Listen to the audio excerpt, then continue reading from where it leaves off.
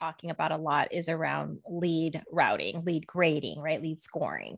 Yeah. And you think about how much effort our marketing team puts in to generate interest in our product and in our company, right? Yeah. Millions of dollars on trying to drive interest to the company. People come to your website, they fill out a form, they download some content, and then they sit there and you do nothing with them. Right. And so on one hand, you have marketing saying, I'm spending all this money and we're not converting any revenue. Then you're on the sales side saying, we're sitting here and marketing's not doing anything for us. We're not getting any information.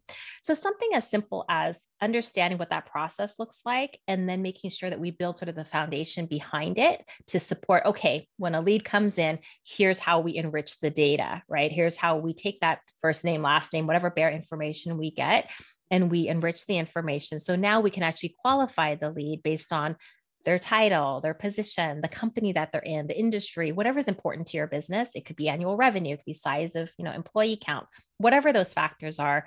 Our job in the background is to make sure we're getting the right data. And then we can now take that lead and make sure it gets to the right person, right? And you do that through process and data, but also through the system. So it's automated and it's fast and it's real time, right? So then you're enriching. Now you're getting the lead, a hot lead, to the right person, because now you're routing that enriched lead to the right person at the right time. And then now that rep or the SDR, if you have an SDR team, can now go work that lead. And our job is to then make sure that they have the information in front of them. There's an activity created, they're notified. It's very quick because, as we know, leads can go cold very, very fast. And I'm actually surprised by how many leads come in a lot of companies and they sit there, right? They either sit there or they just go to random people when they're not ready for it. Because you also have a ton of leads that need to go into like a nurture campaign. They need to, be nurtured because they're not ready for a salesperson to be engaged.